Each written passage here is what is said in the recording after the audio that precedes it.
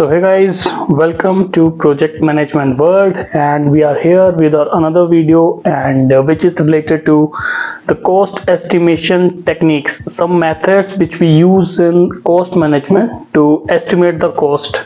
So this is also a very important chapter, cost management, and very important topic under cost management, and you will see some of the questions related to these techniques. So let's start this. If you can see the screen here, so these are the 4 cost estimation techniques or estimation method which are used to estimate the cost based on the project scenario. So we apply one of them or all of them based on the requirement of the project. So these are 4 total we have, and I'll explain one by one each one. So let's just go through it. So first one we have is the analogous estimation, second one we have parametric estimation, third one bottom-up estimation, and the last one is 3-point estimation. So these are the 4 techniques that we used under the cost management chapter to estimate the cost of a project. And yeah, so let's move into the detail of each these estimation technique. Analogous estimation, so as per definition, what it is saying that it is a technique that uses information from a similar past project in order to estimate the cost and duration of a planned project. So what we do here, we just see if we have done this similar project earlier, so we just take reference from them and then we put the estimation accordingly. For example, maybe 1 year before we completed the almost similar project, and we have the cost of, for example, raw material we have purchased for this cost, so we just take reference from that and then we do the estimation that yes, this activity will cost this much. So that is what is analogous estimation. Second one we have is parametric estimation. So what it is kind of a quantitative and uses statistics to calculate the expected amount of resources needed to complete your project. So what we do here, for example, under parametric, for example, I'm give the example of excavator. So for example, one excavator, like productivity of an excavator is 100 cubic meter per hour. So based on that we can calculate estimation like how when it will complete the 10,000 cubic meter, or just a simple multiply by simple formula, and by this we can get to know about the estimation how many excavator we require to complete this job within this time. So that's what is parametric estimation is all about.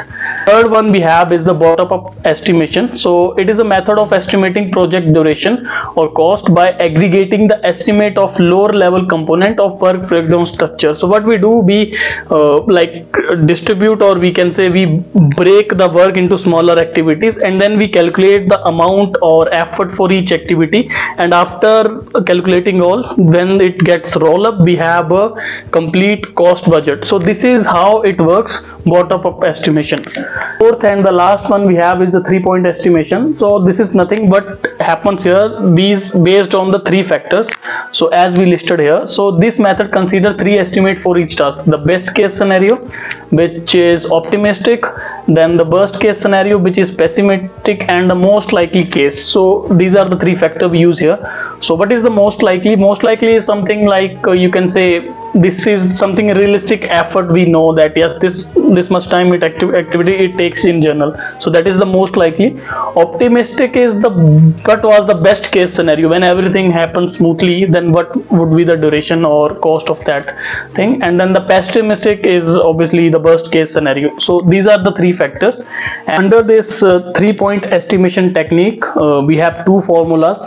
First one is the triangular distribution, and second one is the beta distribution, which is also called as a PERT. You have heard this terminology, PERT, PERT, program evaluation and review technique. So let's discuss both two. So if you see the screen, so this is the formula for the triangular distribution. E is the expected value we have, and the formula we have is O plus P plus M divided by 3. So we are just doing the average by adding all the 3 values: optimistic, pessimistic, and most likely.